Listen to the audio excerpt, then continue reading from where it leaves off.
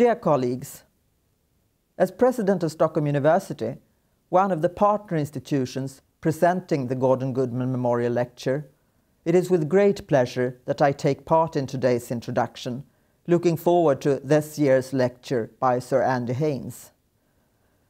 We three partners commonly arranging the lecture complement each other with different profiles, but with research as our common denominator.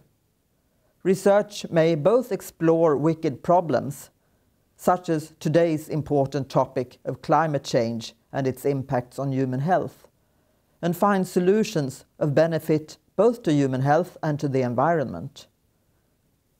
Whereas fundamental research is a necessary foundation for applications, the urgent need to find research-based solutions and to turn them into policy and action has indeed been accelerated by the climate crisis.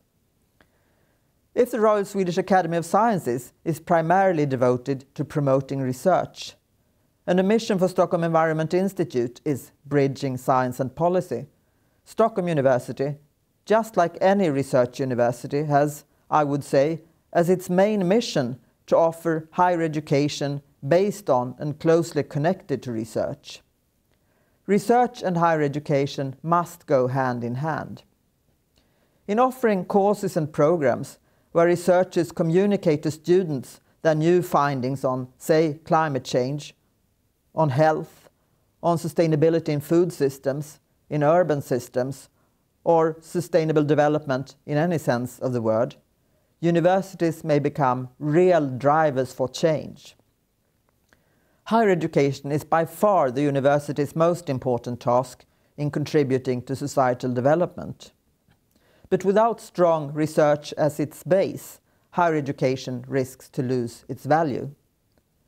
I'm convinced that today's lecture will inspire not only researchers and policymakers, but also students at all levels in our universities. In today's societies, much is at stake to actually turn the threatening visions of climate and health into realizing a sustainable vision for the future.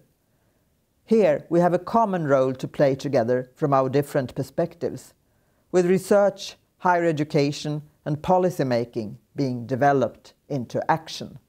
Thank you.